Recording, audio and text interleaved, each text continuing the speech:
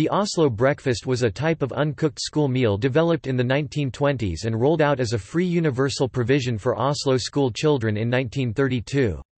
It typically consisted of bread, cheese, milk, half an apple and half an orange. The original Norwegian name for the meal was Oslofrokosten. The Oslo breakfast had been designed by Professor Carl Schjotz to be as healthy as possible, with widely reported studies suggesting it delivered excellent results for the children's long-term health. During the 1930s the Oslo breakfast became famous and was copied by programs in Scandinavia, Europe, and the wider world. Many of these initiatives were small-scale however, sometimes restricted to just a single school. By the late 1950s the provision of Oslo breakfasts by schools had largely ceased, sometimes they were replaced by more popular hot meal provision, or sometimes just dropped altogether as rising prosperity meant the provision of free school meals was seen as less necessary.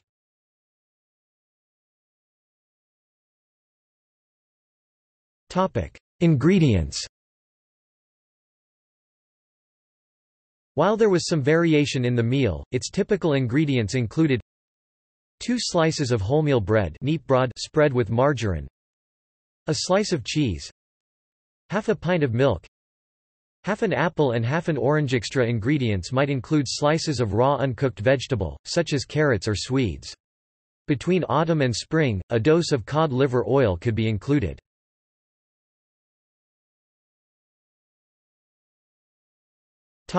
History. The earliest known modern advocate for school dinners was Count Rumford, who oversaw a program to feed and educate children in late 18th century Germany. Oslo, or Christiania as it was then known, began to provide midday hot school meals in 1897. These meals were criticized by food scientists such as Axel Holst from as early as 1909 for not being nutritious. In the 1920s, there was still considerable poverty in Norway, including in Oslo, leading to poor nutrition. Carl Schjotz designed the Oslo breakfast using the best scientific knowledge available at the time to make it nutritious, and began advocating for it to replace the traditional hot meal from about 1927. He later published results of experiments which found that when fed on the breakfast instead of the hot meal, the often undernourished Oslo school children would gain more weight. As well as being a professor, Schjotz was also a senior official in the Oslo municipal authorities, which helped him achieve the practical implementation of his ideas. By 1932, the city was providing the Oslo breakfast to all primary school children. Later older children were also given the meal. It was provided free of charge to all, to prevent poor children from being stigmatized if they had to apply to get it at no cost. The Oslo breakfast was the most famous of a number of similar worldwide developments in the 1920s and 1930s, for governmental and educational authorities to provide school children with more nutritious food. Perhaps the second most famous example was Lord Boyd Orr's work in Scotland, which showed the benefits of giving school children free milk. This led to universal school milk provision across Scotland and later the whole of Great Britain. From the 1930s to 1950s, programs based on the Oslo breakfast soon spread to other Norwegian cities, across Scandinavia, the rest of Europe, and to the wider world, including countries like Australia and Canada.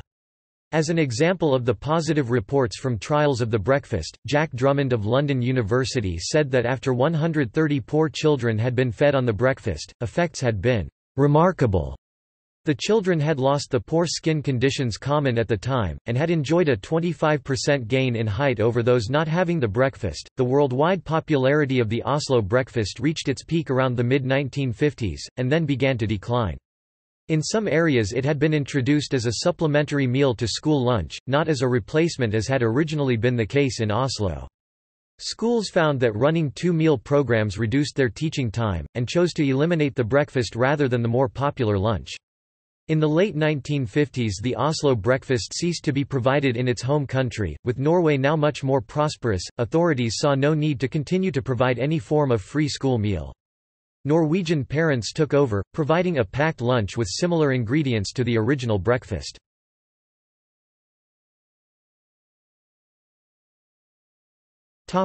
Other uses.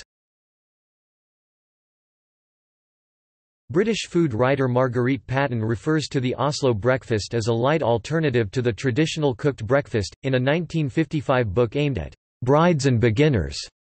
In this context it is a meal at home, resembling a savory continental breakfast.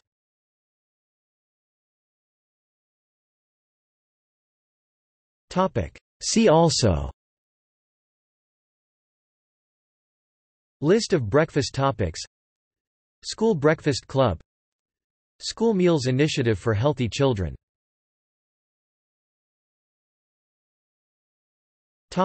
Notes and references.